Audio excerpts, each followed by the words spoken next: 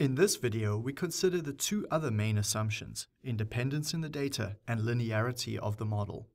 As in the prior video, we will first consider how to detect it, then secondly, how to deal with violations of the assumption, and finally, how to know when we have adequately dealt with it. Independence in the data is required so that we can use the central limit theorem. We've considered this several times before, but to recap, independence can be seriously and easily violated in engineering processes.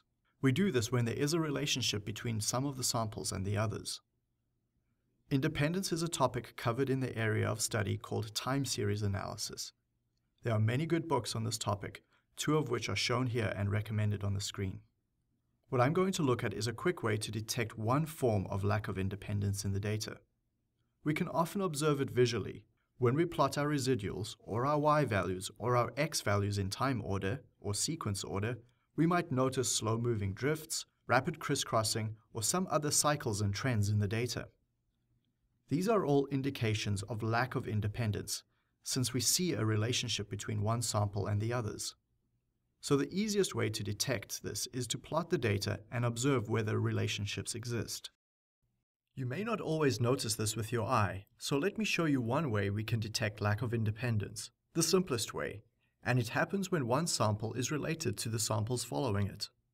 We can detect it quite easily when we plot our data against each other on a scatter plot, as shown next. For example, here I'm taking roughly 1,000 samples, and I plot observations x1, x2, x3, x4 up to 1,000 on the horizontal axis, and on the vertical axis, I plot those against samples x2, x3, x4, x5 up to 1,001. Essentially, we're plotting the data time-shifted, one sample apart, on a scatter plot to detect if there's a relationship. Now, if there's truly no relationship, for example between x1 and x2, x2 and x3, x3 and x4, and so on, then this plot should appear as shown here on the left, where I've used pure random numbers which have no relationship. However, if we do observe a relationship on the plot, it might be as shown here on the right, where I've created data where there is a known relationship. These data show a positive correlation, which indicates that one sample is related to the one following it. If the current sample value is above average, then the one that follows it will also be above average, and vice versa. So the assumption of independence is violated for the data on the right. What we can do here is to calculate the correlation for these two plots. On the left, we have that there's no relationship, and the correlation value is an extremely small number. On the right, there is a strong relationship, and we observe that in the correlation value as well. Now let's go repeat this process, but let's skip one sample value. Plot observations x1 up to 1,000 on the horizontal axis, and plot observations x3, x4, x5 up to 1,002 on the vertical axis.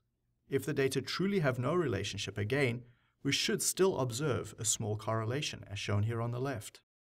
But here on the right, we observe that a relationship is still present between every second value in the data. x1 and x3 are related, x2 and x4 are related, and so on.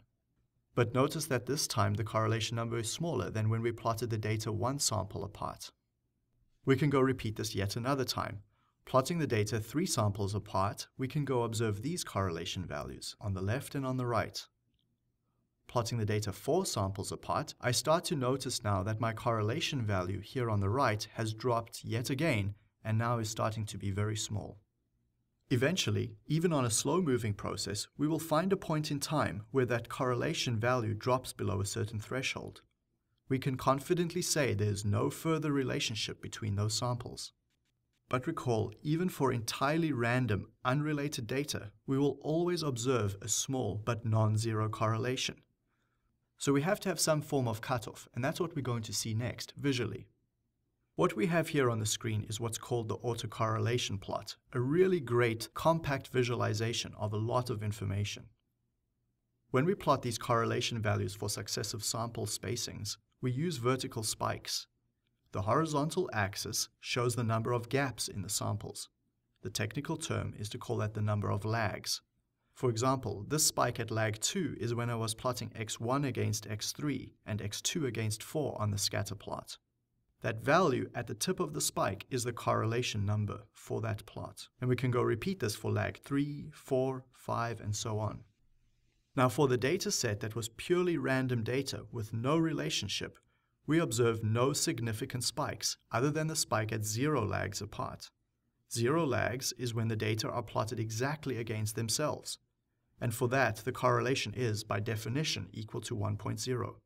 Any data set is perfectly correlated with itself at 0 lags apart. At successive lags, lags 1, lag 2, lag 3, we observe no significant correlation. All of these lie within the dashed blue lines, which are bounds that represent when the correlation is not significant. Now, when plotting the autocorrelation function for the data that I created with a known relationship, we observe that the data are correlated with itself up to about the 4th lag. Beyond that, we say the data are not related to each other anymore. The practical interpretation of this is that if we went back to that process and used every 4th sample, in other words, sample 1, 5, 9, 13, and so on, then we are guaranteed that those data are now independent. In fact, I can show this to you in R.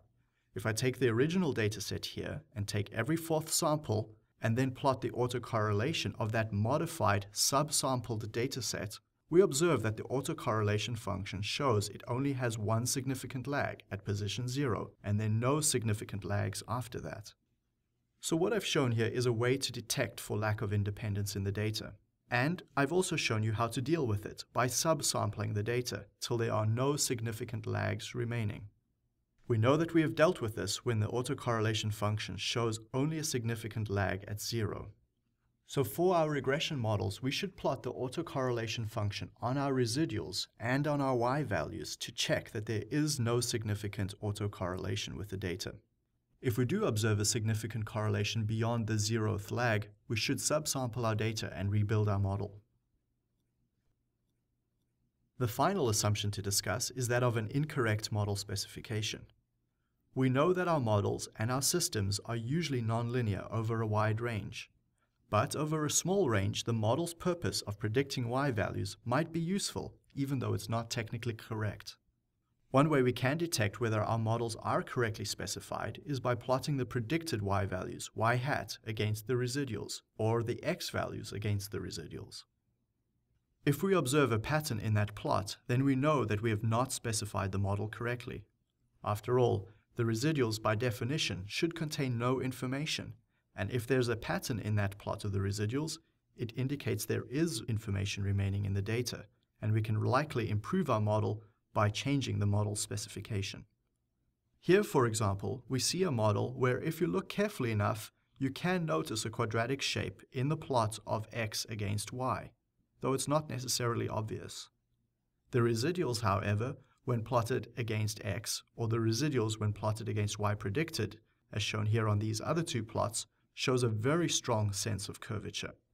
That dashed blue line has been added by using the LOESS, LOWESS function that I've shown you previously. So that's how to detect it, and we can deal with this problem in at least 2 ways. One way is to use a nonlinear least squares model. We won't go into the detail of that for this course, except to say that our objective function then fits a nonlinear function directly and finds the sum of squares of the errors so that that is minimized. The mathematics behind that objective function, though, becomes far more difficult because there's a nonlinear function inside there. There are built-in tools in R for fitting nonlinear least squares, so you can investigate that on your own time. One other way we could deal with this issue is by transforming our x or y variables. This is likely not new to you. You've certainly seen this in a lab course, where rather than using your original x variable, you use some transformed version of it. For example, you could take the square root of x or the log of x and then go use those transformed variables in your model.